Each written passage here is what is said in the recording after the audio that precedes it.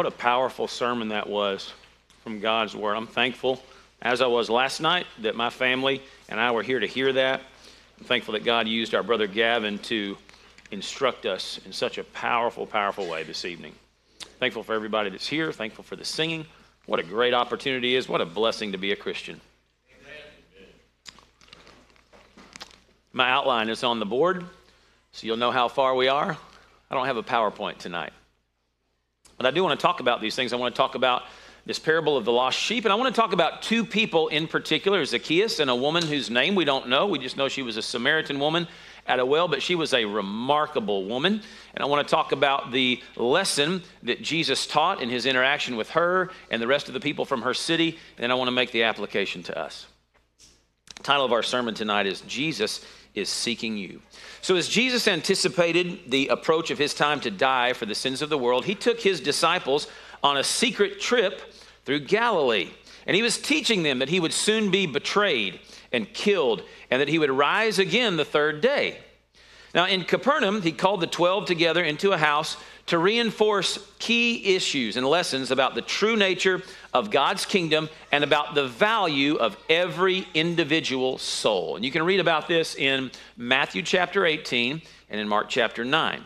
Now, in response to an argument that they had among themselves regarding who would be the greatest in the kingdom of heaven, Jesus famously called a child to himself, and he told the apostles that in order to enter the kingdom, they would have to humble themselves and become like this little child. They didn't need to worry about who would be closest to Jesus. They needed to be worried about who would even get in. And he said, before you can do that, you've got to be more like this little child. In the teaching that follows, it appears that Jesus alludes back to this by describing believers as little ones throughout. Because in God's sight, all of his little ones are precious, and we're citizens of his kingdom, and we must learn to value each individual soul the way that God does. Jesus in this place points to his own mission, saying, for the Son of Man has come to save that which was lost. Matthew 18 and 11. And then he illustrates this truth with a parable about one lost sheep and a loving shepherd. He says in verse 12, what do you think? If a man has 100 sheep and one of them goes astray, does he not leave the 99 and go to the mountains to seek the one that is straying? And if he should find it, assuredly I say to you, he rejoices more over that one sheep than over the 99 that did not go astray. Even so, it is not the will of your Father who is in heaven that one of these little ones should perish. This parable is profound because it emphasizes the value of each individual soul. Jesus is saying he cares about you individually and specifically. He can have 99,000 other sheep, but he wants a relationship with you. The Bible says, behold, what manner of love the Father has bestowed on us, and that we should be called children of God. 1 John chapter 3 and verse 1. And that's why God made you and I the way he did. That's why he created us in his image. That's why he gave us an everlasting soul. That's why he gave us the ability to have family relationships and the free will to choose, because God wants us to choose a relationship with him, a mutually loving relationship. That's why he pursues you the way he does. That's why he's given us evidence of his existence, of his goodness, of his righteousness, and of his love. That's why he became a man. That's why he lived among us and died in our place. That's why he sent the Holy Spirit, the apostles, and the prophets to deliver and preserve the word of God, which lives and abides forever. 1 Peter 1 and 23. That's why he gives us a church family. That's why he hears our prayers and so many other things. And what we need to do is learn to recognize all of these things for what they are. These are reminders that Jesus is seeking you, and he's pursuing a relationship with you. Now, I do have to say, sort of as a side note, this relationship comes on his terms. Mentioned last night briefly the importance of defining our terms. So you hear everybody talking about their relationship with Jesus Christ. Understand, this is not something we get to make up the terms to. Jesus does, and he wants you in his flock. He wants you in the general assembly and church of the firstborn who are registered in heaven, Hebrews 12 and 23. And a personal relationship with Jesus can be had, but it can only be had when you are a part of his spiritual family, the church. Now with that, understand this important truth. When we say Jesus is seeking you, the truth is Jesus is seeking everybody. Remember what the Bible says in 2 Peter 3 and verse 9? He's not willing that any should perish, but that all should come to repentance. I'm here to tell you, the Calvinistic doctrines of total depravity, unconditional election and reprobation, and limited atonement are reprehensible doctrines that smear the character of God and ruin the gospel message. They're not true. But if you go to any one of the churches that you passed on your way to this building tonight, the likelihood is, if it's an evangelical church, they're teaching those doctrines. And what they're telling people is, Jesus came, but Jesus doesn't waste any time or any effort. Everything he does is effectual. It just means effective. And so, because in their view, you are so totally depraved, that God had to unconditionally choose certain individuals to be saved, and by extension, choose that the others would be unconditionally lost because they're reprobate, then unless you're one of those elect, you don't have a chance to go to heaven. And so Jesus wouldn't have wasted his blood by dying for you. He only died for the ones that he had unconditionally elected before time by name for salvation. Isn't that awful? Those aren't the Calvinistic doctrines that are typically emphasized. Church pews in those places would not be nearly so full if they were, but the doctrines of Calvin all come as a package deal. If one of them's true, every one of them is true. If one of them's not true, none of them can be. The Bible affirms that Jesus loves you, my friend. He loves you, and when he died for you. And he died for everybody. He is not willing that any should perish. Now then, with that firmly established, you have to be willing to be found. Okay, did you know that there are documented cases of people who will hide from search and rescue parties when they're about to be found? I don't understand all of the psychology of this, but I suspect it has to do with different things in different cases. Some people are in denial. Maybe it's a dude, and he's like, I'm not lost. So he doesn't want to be embarrassed. He doesn't think he needs the search and rescue team. Maybe it's shame. Sometimes a little child will wander off. This happened to me one time when I was younger in California. I was about 9 years old, and some of y'all's cousins were there, and I wandered off thinking I was going to be funny. As I snuck around the back, and I was going to head them off at the pass until all of a sudden I was lost in the woods. And I could hear voices somewhere, but I wasn't about to call out and tell them I was lost because I was embarrassed. So sometimes kids wander off the path. And maybe their parents told them, don't wander off the path. And so now they're afraid of getting in trouble, or they're embarrassed, or they're ashamed. And so when search and rescue starts coming, Aubrey, they actually hide. It's hard for us to wrap our mind around that. But people routinely do this in a spiritual sense by failing to acknowledge their need to be saved. Jesus came on the greatest rescue mission in human history. And we have to prepare our hearts because Jesus is seeking those who need him. He's seeking the lost and the sick and the hungry and the thirsty. I want you to think about Luke chapter 4. In Luke chapter 4, verses 17 through 21, Jesus had come back now as a man to his hometown of Nazareth. And Jesus said in one place that a prophet is not without honor except in his own country. And that does happen sometimes.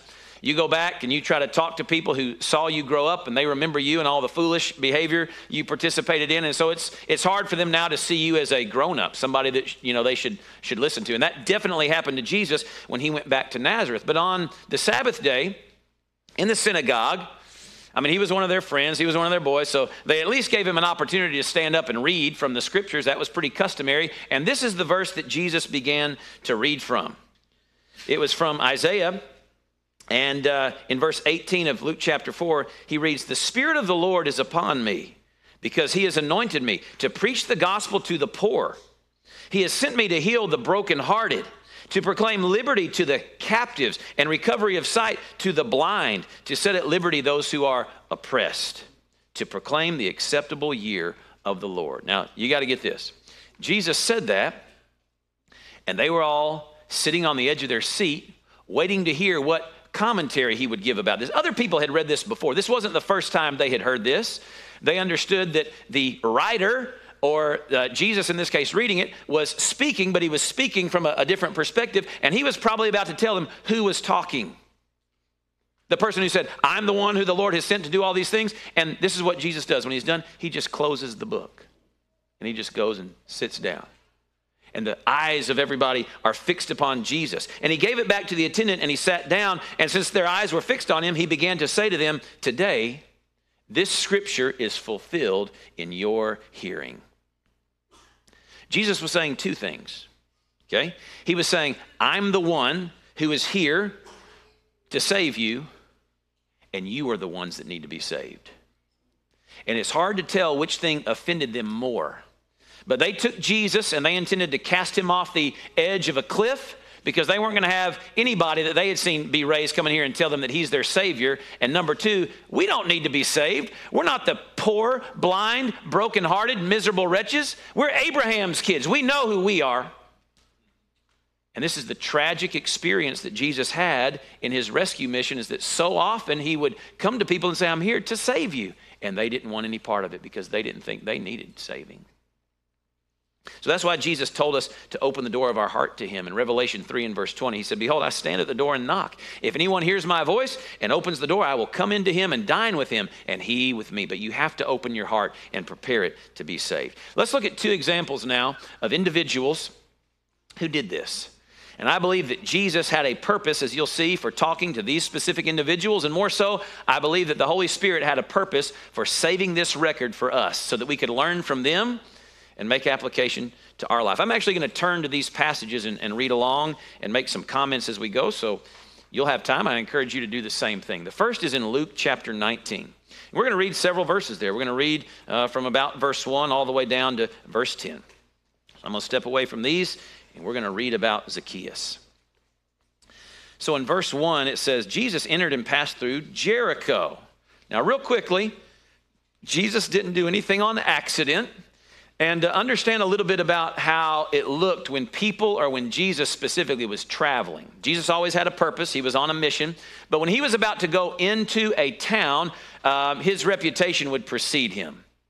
Even before the age of digital communication, other people would be out in the countryside traveling, and there'd be little kids who were fast, and they'd go by Jesus and his party, and they'd be on their way to Jericho anyway, and so they would run ahead of him, and they would tell everybody, Jesus is coming to Jericho. And by the time Jesus got to town, it looked like the Macy's Thanksgiving Day Parade. And the streets were lined, and everybody was there just to try to see Jesus. And so that's what happened to this one man. Now behold, there was a man named Zacchaeus, who was a chief tax collector, and he was rich. Okay, why does the Bible tell us that? Well, Zacchaeus, being a tax collector and a Jew, would have been hated by all of his countrymen. Everybody that knew him had disowned him, because by collecting taxes for the Romans, he was viewed now as a traitor. Okay, they still held on to this belief that the Messiah was going to come, and he was going to throw off their Roman overlords and free the Jewish nation to be a free physical nation again. And so if you were collecting taxes for the Romans, you were an enemy, and you knew better. So they shunned Zacchaeus. It made it worse for him that he was rich. He was good at what he did. He made good money. But many tax collectors were dishonest, and they became rich because they would cheat people. They would say, well, you owe me a little bit more. Now, it looks like a little bit later that if Zacchaeus had ever done this before, he had repented, because he was very conscientious now, and he wanted to make sure that he didn't cheat anybody, but that didn't matter. He's a rich Jewish tax collector. Everybody believed that he was cheating people, and if they had had an opportunity to meet Zacchaeus in a dark alley, especially since he was short and not a formidable foe, they would have killed him.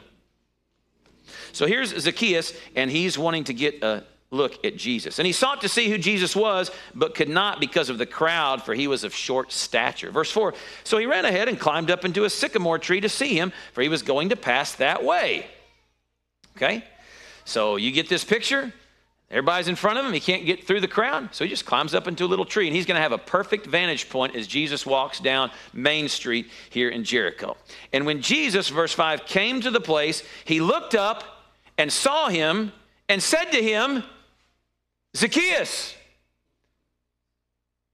What? If I was Zacchaeus, I would have fallen out of the tree. These men have never met.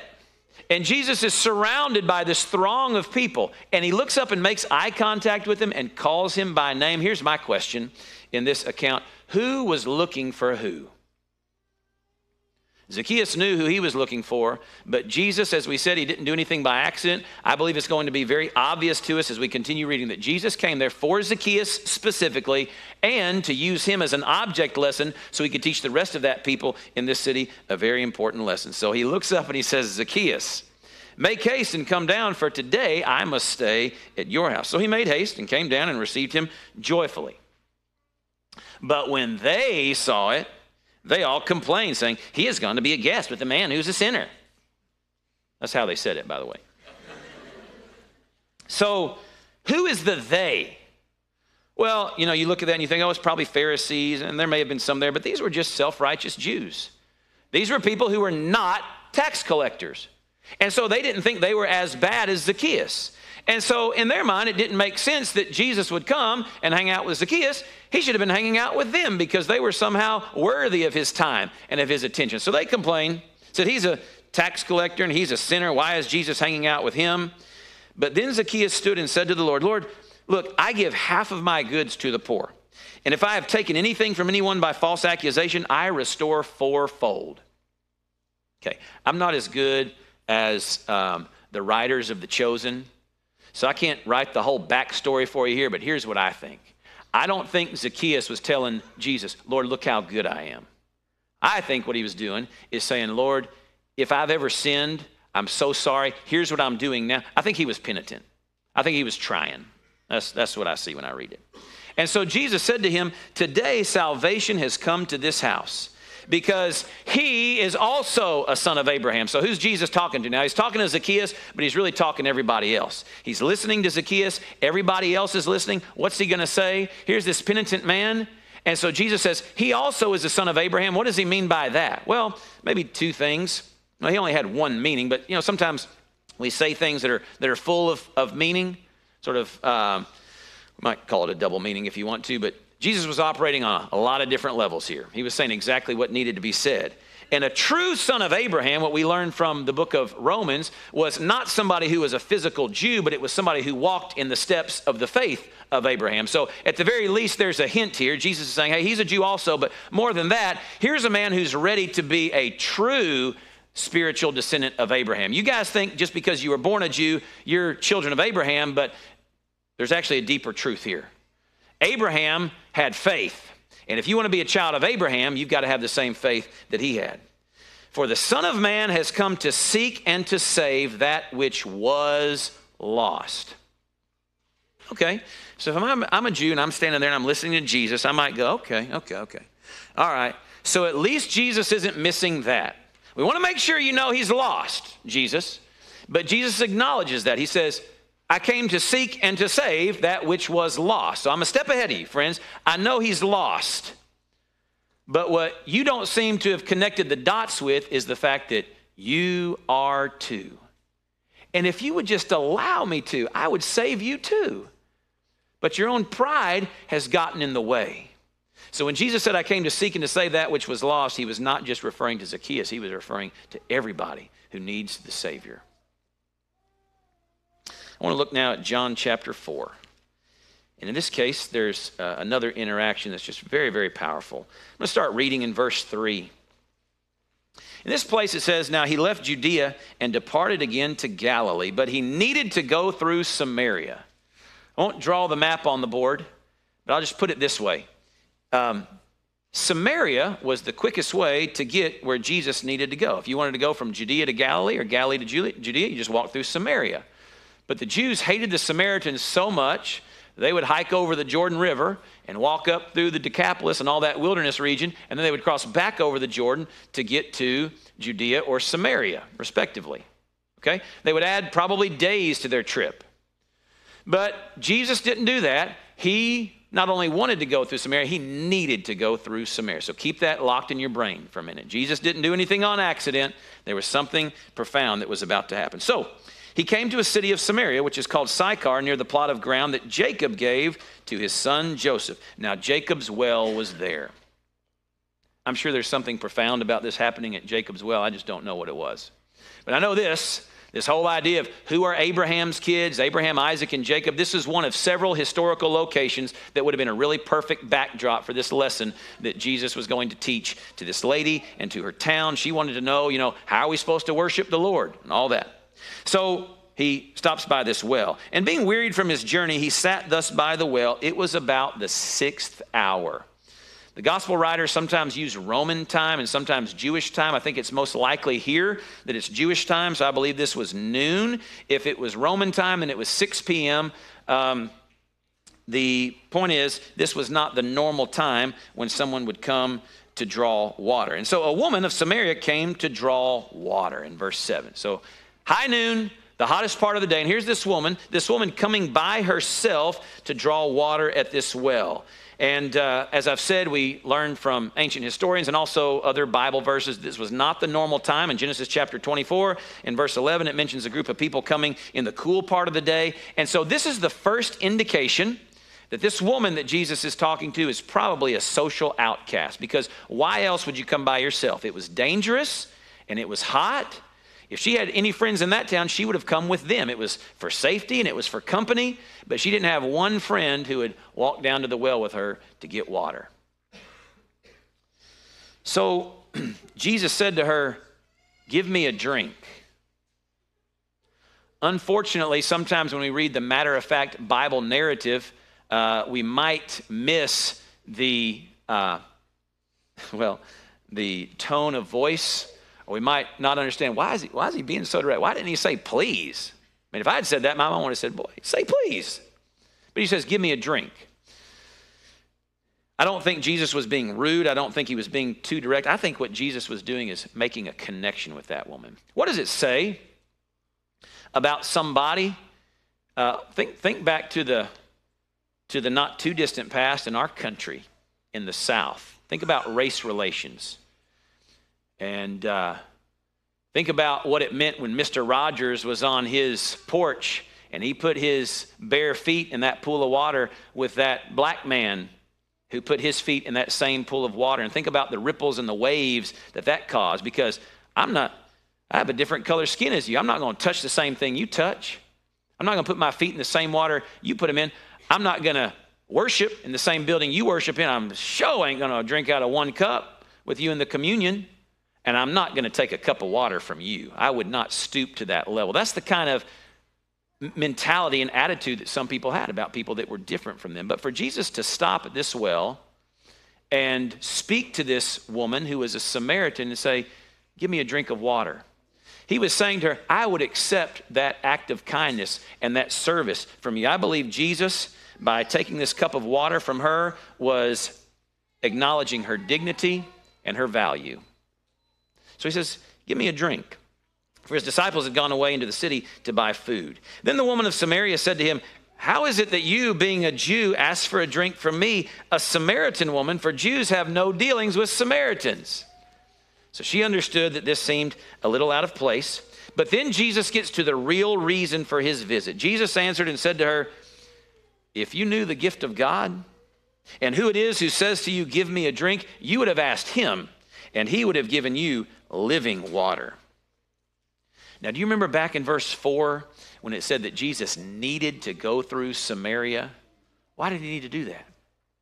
Well, I believe it was because of this. There were people there in Samaria who needed living water, the water that would lead to everlasting life. In fact, there was one woman in particular who was thirsty for that living water.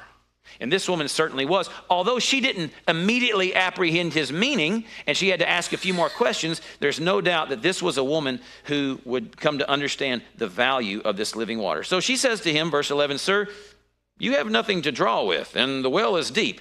Where then do you get that living water? Are you greater than our father Jacob, who gave us the well and drank from it himself, as well as his sons and his livestock?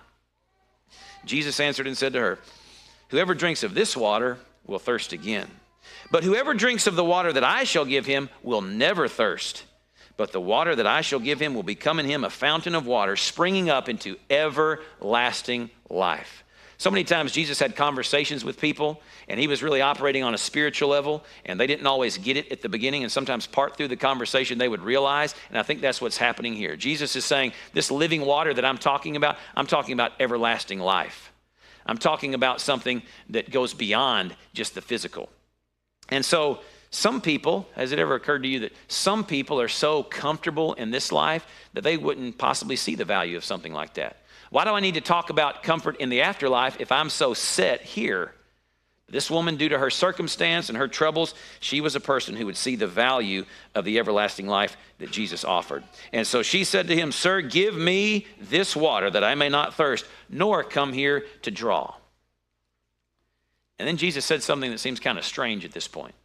So she's eating this up. She's not there yet. She's still talking about drawing from this well. But then he shifts gears and he says, "Go call your husband and come here."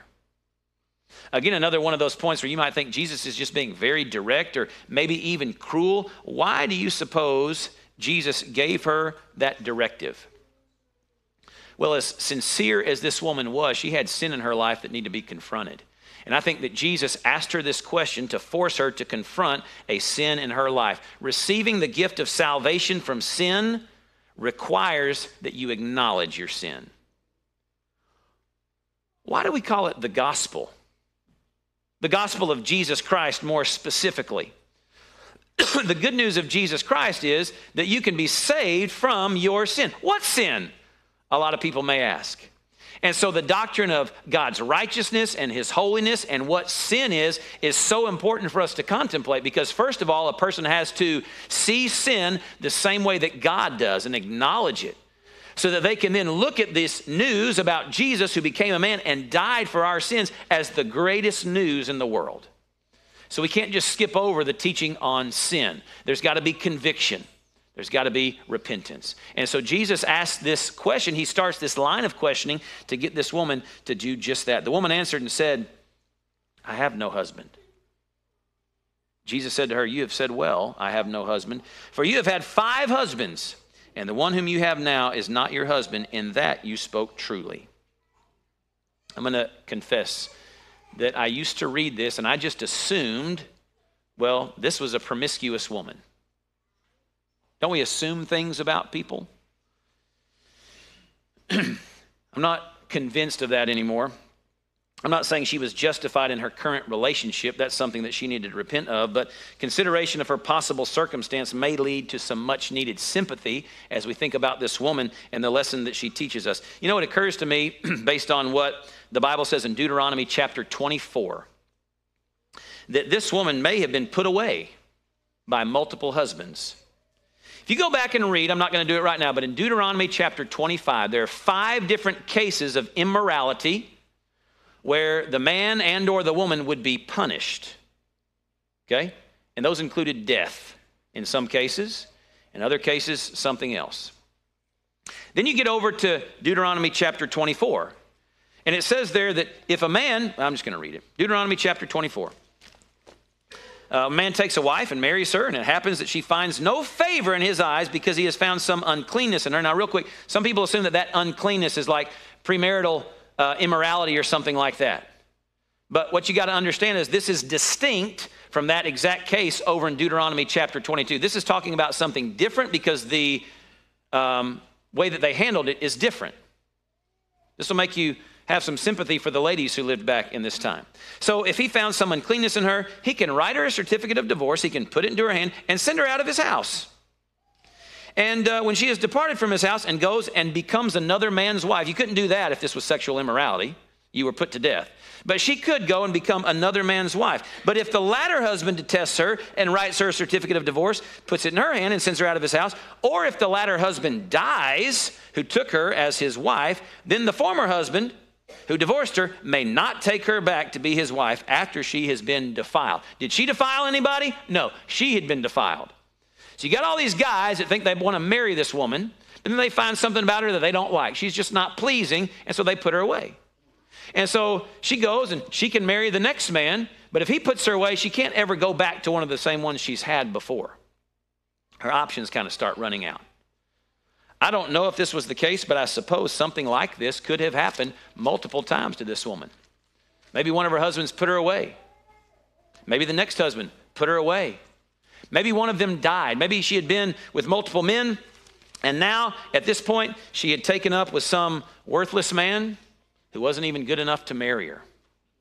We don't know exactly what happened. All that we know is that she had had multiple husbands, but the one that she had now was not her husband. I want you to imagine what something like this might do to this woman's sense of self-worth. She may, like I said, have attached her to some man, hoping that his approval would bring her the sense of belonging and value that she so desperately desired when all of these other men had rejected her. And this is why it's so important to understand that our identity is in Christ. And there's young people here. I know why you're here, right? I know why you come to meetings, right? No, it's a good thing. You're here to be built up and to hear the word of God. But we form relationships, and some of us are looking, and that's a good thing. That's a good thing. That's great. But you first of all have to establish the fact that you are a child of God. And if you're waiting and you think that the only way I can really, come into my own and be the person I need to be is if I find some person, then that's not the case. Good preachers and good husbands and fathers and mothers will say to their young children who are about to get, or to their children who are about to get married, having a successful marriage depends not just upon finding the right spouse, but on being the right spouse. And so you need to prepare yourself to be the kind of godly person that will be a good spouse one day. And if it's your lot in life to remain single, that's okay, because you're a child of God. So that's an important lesson that comes from this too. Sometimes we do things that we ought not do when we forget that lesson. So this woman had a hard life. And regardless of how much she was to blame or how much her situation was to blame, she certainly bore the responsibility for her decisions. But she would have been perceived by people in her town as a woman of ill repute. Most of the people didn't take the time to stop and get to know her and ask these questions of her and figure out why she had fallen on hard times. They just wouldn't walk with her to the well. Okay? Keep that in mind. Think about how awfully these people had treated her. Think about the people who wanted to be her friend, and they'd kind of make eye contact with her when they saw her walk into the well, but then they would look back over their shoulder to see who was looking, and they wanted to make sure it didn't rub off on them, because if they hung out with that woman, it would tarnish their reputation. Think about the way these people had treated her. And you're gonna be more impressed with this woman when you see how she reacts to all this here in just a minute. But Jesus says, "In that you spoke truly." The woman said to him, verse 19, "Sir, I perceive that you are a prophet. Our fathers worshipped on this mountain, and you Jews say that in Jerusalem is the place where one ought to worship." Jesus said to her, "Woman, believe me, the hour is coming when you will neither on this mountain nor in Jerusalem worship the Father. You worship what you do not know. We know what we worship, for salvation is of the Jews. But the hour is coming, and now is, when true worshipers will worship the Father in spirit and truth." What does that mean? These are people that are going to worship him in truth. Did you know that when we offer spiritual sacrifices of praise today to God, that's worshiping God in truth? And all those things that may have seemed a little bit more tangible in the Old Testament, those were just types, and those are just shadows. What we're doing now is the real thing. And so in Hebrews chapter 9 and verse 24, it describes our worship as the true. And in 1 Peter 2 and verse 5, 1 Peter 2 and verse 5, it says we're offering spiritual sacrifices. In Romans 7 and verse 6, it says we serve in the Spirit. And Jesus is telling her there's going to come a day when the place that you have to worship is not the thing. It's the type of worship that you offer. It has to be true spiritual worship to God. And let me tell you, the Father is seeking such to worship him. Jew, Samaritan, whoever you are, these are the type of people God is seeking to worship him. Why did Jesus need to go to Samaria? Because there was a person like that there. There was this woman. And in finding her, he was able to share the truth with her. The woman said to him, "I know that Messiah is coming, who is called Christ. When he comes, he will tell us all things." Jesus said to her, "I who speak to you am he." And then look at what this woman did. She goes back to that town where people wouldn't have anything to do with her, and she immediately tells them that she has found the Messiah. This is the type of person Jesus is looking for. We have all these examples in the scripture of people who found Jesus, and then they went and they told their family and their friends, "I found him. I found the Messiah. They would bring other people to Jesus. And that's exactly the kind of person that Jesus found here. So she goes back to town, and in verse 29, she says, come see a man who told me all things that I ever did. This is a hallmark of people who have been given new hope in Christ. They bring others to Christ. And many of the Samaritans, verse 39 of that city, believed in him because of the word of the woman who testified. But then get this, they came to Jesus, they got to hear him for themselves because of his own word, verse 41, and then they said to the woman, now we believe, not because of what you said, for we ourselves have heard him. Isn't that amazing?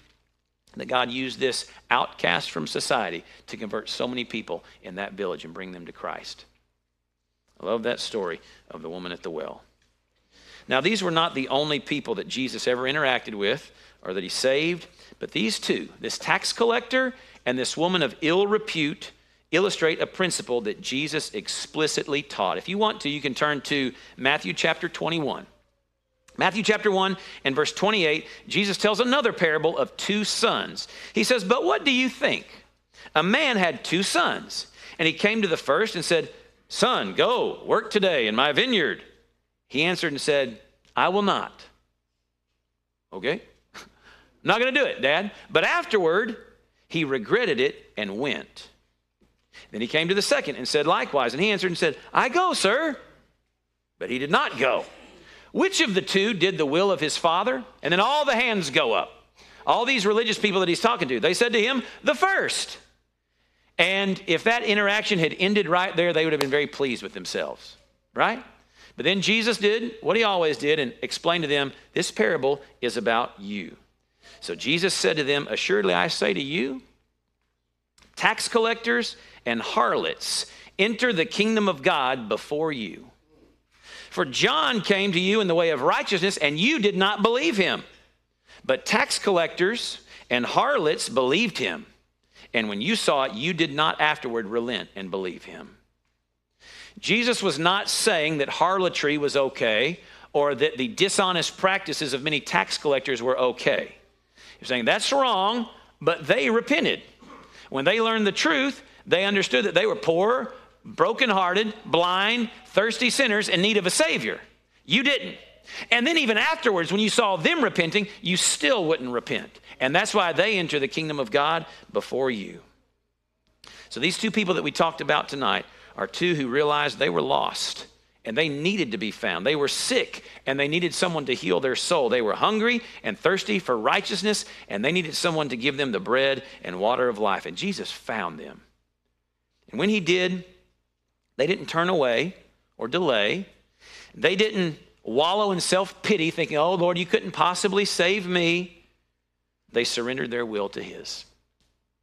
And today, if you're not a Christian, then at this moment, you are a lost and a straying sheep. And you need to recognize that. When Jesus seeks you, it's not going to be a better felt than told experience. It's going to probably sound something like this. Somebody doing their best to preach or teach God's word, or you reading or studying your Bible and praying. He's going to knock on the door of your heart and he's going to say, I'm here. I've always been here. I've never been far. That's what the Bible says in Acts chapter 17. And when that happens, I'm not talking about some still small voice. Don't get me wrong. Reach out to him. Listen to his voice in Scripture. Do whatever he says, trusting in him to save you. The Bible says that God so loved the world that he gave his only begotten Son, that whosoever believeth in him should not perish, but have everlasting life, John 3:16.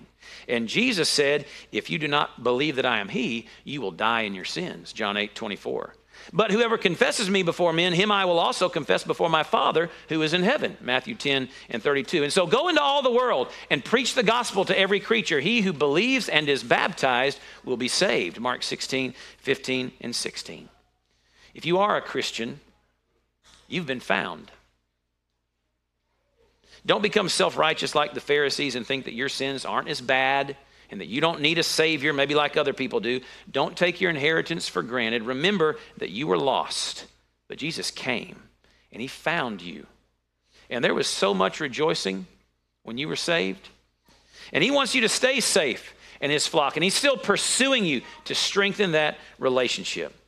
Get this, if you move away from him, the Bible says if you continue to do that and you don't listen to his overtures, then he will eventually give you up and give you over to a debased mind. Romans chapter 1. Now, it's clear that his ultimate goal is not that you'll just remain lost, but apparently so that you will hit rock bottom and realize your need for him and hopefully come back. And if that happens, we're praying that God will grant you repentance so that you may know the truth and that you may come to your senses and escape the snare of the devil, having been taken captive by him to do his will. 2 Timothy chapter 2, 25 and 26. And through his prophet, Zechariah, the Lord says, return to me, and I will return to you. As long as you have breath left in your body, and as long as the Lord delays his coming, because he wants everybody to be saved, you will have an opportunity to obey the gospel of Jesus Christ, or if you're a Christian, to make your life right. We just don't know how long that is. And so we would encourage you to not delay. In fact, we're about to stand up and sing a song, and we're going to give you an opportunity then to come forward and let us know what your desires are. And it would thrill our soul and humble our hearts, and we would feel privileged to assist you in your obedience to the gospel of Jesus Christ tonight. Or if you are a Christian in need of repentance and confession in the prayers of the church, to assist you in that way as well. If you'll let us know while we come and stand and sing.